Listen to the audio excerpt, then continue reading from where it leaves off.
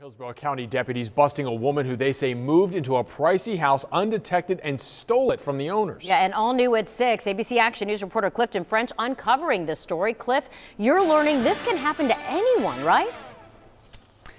Yeah, Wendy, if you own a home, someone can try to steal it, file fake paperwork like this, then just move right in. It's a beautiful home in a gated community in Valrico. Not that long ago, investigators say this woman stole it. Literally stole a $300,000 home. State Attorney Andrew Warren says they've seen cases like this before, filing false documents to steal property. In this case, Carolyn Knight and Brenda Robinson filed the paperwork to make it seem like they represented U.S. Bank.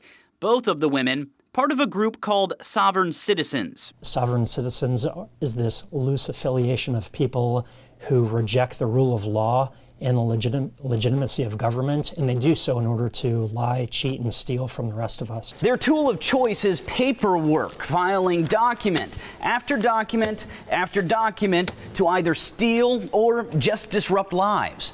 When the government talks about these tactics, they call it paper terrorism. The Southern Poverty Law Center has been monitoring the group for decades, saying there are now about 300,000 members.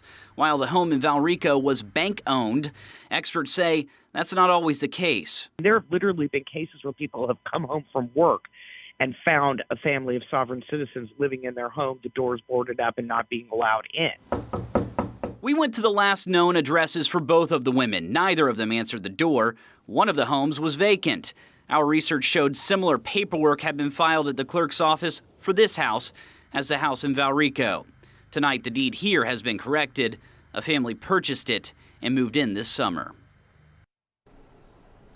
And tonight, there are some steps you can take to protect yourself. The Hillsborough County Clerk's Office has a fraud alert program. It's absolutely free. Just go to our website. We have a link there on how to sign up. I'm reporting live in Hillsborough County tonight. Clifton French, ABC Action News.